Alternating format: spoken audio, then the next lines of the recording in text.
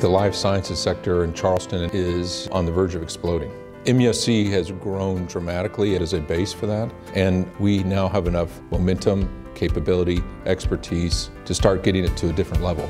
And a different level means we start drawing in new people that hadn't considered Charleston or South Carolina in the past. If you're in the medical device, biotech, diagnostic space, anything in the life sciences area, it's a great time to be here because there's more resources, more people, more of a push now to be successful. We chose Charleston for a number of reasons. Aside from the fact that it's a great city, we were very focused on what sort of business environment the city would provide, and we found it to be great, and how easy it would be to recruit young, smart people. There are not too many places in the world where you have a major university paired with a development entity like the South Carolina Research Authority, an institution like Robert St. Francis healthcare system that is committed to bioscience innovation, and a pool of people from all over the country, actually from all over the world, that are willing to come here and become part of your team.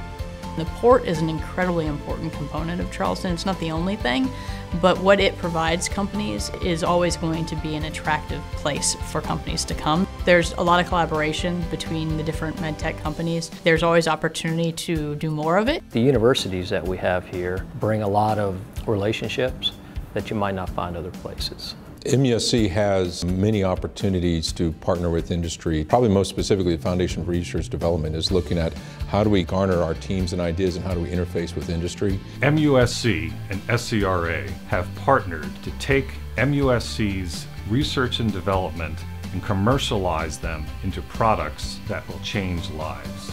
The Robert St. Francis Research and Innovation Center is working with companies from Israel to South Carolina to European companies to bring ideas to fruition. We have a full team and clinical operations that can provide every single service from phase 1 to phase 3. MUSC has provided an opportunity with Charleston and the greater Charleston area to attract national caliber companies and individuals. West Edge is a catalyst and envisioned as the biotech corridor for this region. It's right next to MUSC. Our synergies provide day-to-day interaction with any companies or science that comes in this area. Around the Southeast, we're seeing a lot of growth in the B2B software, medical devices, medical diagnostic technologies, and Charleston Angel Partners has proficiency in those areas, and so we've made investments in those industries. So the number one concern that I hear from a lot of the businesses is that they're going to be on an island by themselves, and I can tell you emphatically that is not the case. There's a lot of clusters of different types of companies that are down here, and there's a very supportive network. If I'm a CEO coming into Charleston, when I look at the business-friendly environment, the quality of the workforce, the access to talent, for me, that decision would be pretty easy.